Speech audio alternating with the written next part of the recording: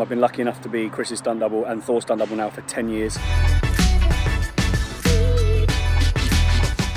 What does it feel like to become Thor's stunt double? It's one of the best jobs ever. I've been lucky enough to be Chris's stunt double and Thor's stunt double now for 10 years, and I'm a huge fan of Marvel movies anyway. So it's a dream come true. It's been amazing to work with Chris. I feel very lucky and privileged. Thank you.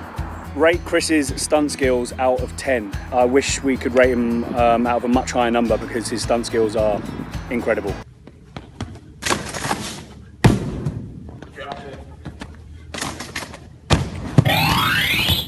If he wasn't a top actor, then he'd also be a top stunt performer.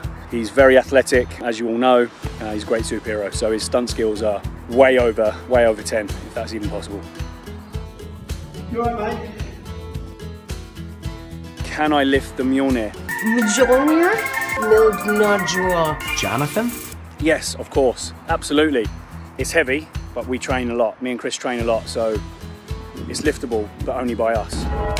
You're all not worthy. I used to be a gymnast from the age of 4. Throughout my whole childhood as a gymnast, Vitaly Sherbo, the Olympic champion, inspired me to want to continue gymnastic and go to the Olympics. That was my dream, but due to a back injury, I had a Russian coach that left and I grew too tall. You know, I had to give up. The next thing was to play football, and then I decided I wanted to be a professional stunt performer. I was 23 and I stunt doubled for James Bond in Quantum of Solace. What an amazing experience, what an incredible team that I managed to have the opportunity to work with. Gary Powell, the stunt coordinator.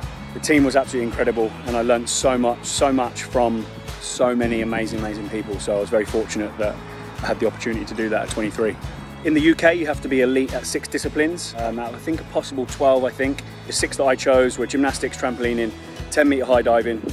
I felt that was my background in skills anyway. And then to finish off the 6 skills, I chose swimming, scuba diving and kickboxing. It was pretty full-on training for a good 3-4 years to get qualified. Tough task, but very proud that I managed to do it. How do we prevent injuries when doing stunts? It's all about time to rehearse. We normally start a movie sometimes 2-3 months before principal photography starts. So we have a good amount of time to break down the script, go through all the action sequences and make sure that we rehearse them as safely as possible, starting off very small and going up in increments until it's safe and repeatable, and then be able to film it on set on the day. Why don't stunts have their own category in the Oscars? That is a very good question. I definitely feel like we should, 100%. I mean, every other department does. I find it odd that stunts don't, and I think it's about time that we were recognised for our skills, but hopefully that changes very soon. I think it needs to. It really does need to be recognised, you know, by the highest accolade, so hopefully that happens soon.